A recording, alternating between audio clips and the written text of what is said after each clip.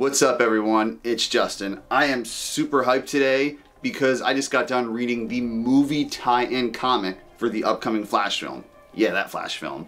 So I want to give you guys a rundown, spoilers ahead. The first issue has been out for a little bit, second one just got released a week or two ago, and the third I believe is next week.